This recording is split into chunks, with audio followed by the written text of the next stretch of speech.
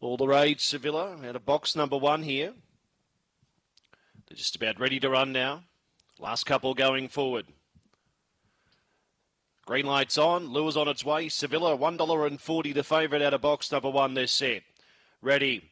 Racing. Sevilla began okay. The inside, Aston Dijon fast away with Cryo Spring. Then Urana Meatloaf further back in the field. Glenville Rose. Compton Casey. This time Bro whipped them in. So Aston Dijon is out by 3 or 4 lengths. Sevilla's in hot pursuit in second. Then Cryo Spring.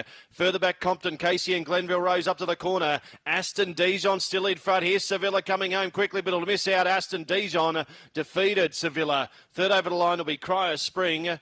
Further back behind those, then Compton Casey, then Glenville Rose, and it was the best of the also rans, and the time was around 23 seconds. Aston Dijon leads all the way, number 3.